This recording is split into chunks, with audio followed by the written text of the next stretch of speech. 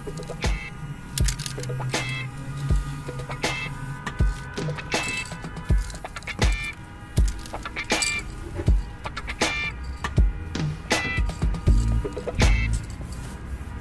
painted my first graffiti in 2000, so 12 years ago. My mom gave me a children's book, and this book was called The Night of the Sprayers, and since this day the whole world around me got more colorful because I started recognizing these kind of paintings, tags, colorful paintings anywhere. And the name Skuril is just a word for something weird. People very often get stuck with their artwork if they get a response from their customers. Like, the art world is of course also in some kind it's a market, because artists sometimes when they want to live from their art they have to sell their art. And in the moment where you find out that people like some kind of your style, whether let's say Nigel with his Revit or some other guys are repeating the same style over and over, so they personally get stuck because they know they can sell it, so they stop their development because they know with these things they can make their living. But the quality of art gets less and less if you repeat the things, because you perfectly know it, and if you don't have a progress, you just make yourself a brand. And if you are a brand yourself, where's the meaning of making art? If you make graffiti as a whole legal, people will get bored. It is important sometimes that it is illegal because you have to break the borders. Breaking the borders is fun. And if you make everything legal, I think the city would sometimes not really look nice. And I think I still, in which way ever, I still will be painting. I don't want to quit. When I go to jail, the things I will do there, or if I go to jail, let's say that way, I will sit there the whole day sketching and drawing, and when I get out I will start again.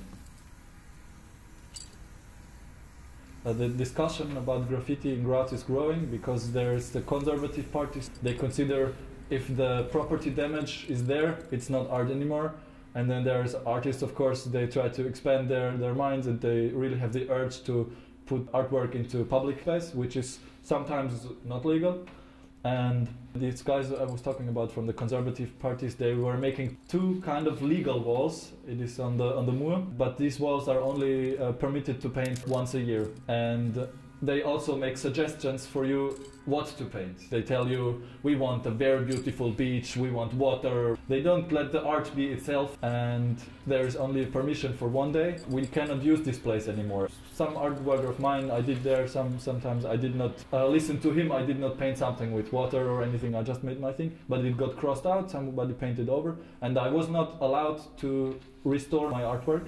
I could not paint it over again because it was illegal, because I had no permission anymore. And so this makes some gray space in the law.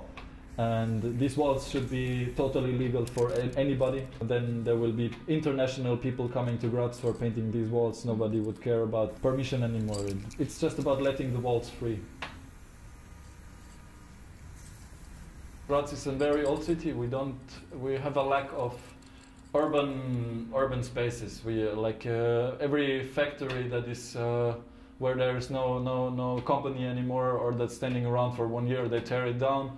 And normally these places are very usable for free artists to go into places and can adopt the whole spaces and the rooms and doing something new in a new context. But in Graz there is not so much space for that. This is why we need more walls. Sometimes I want to give a message to the art world, sometimes I just want to put my expression in the public space somewhere. It just makes me feel good. This message was painted 1 month ago in one of my pieces. And this is about, in the graffiti world, a good graffiti painting is considered as a burner. So if it's a good piece, it is burning.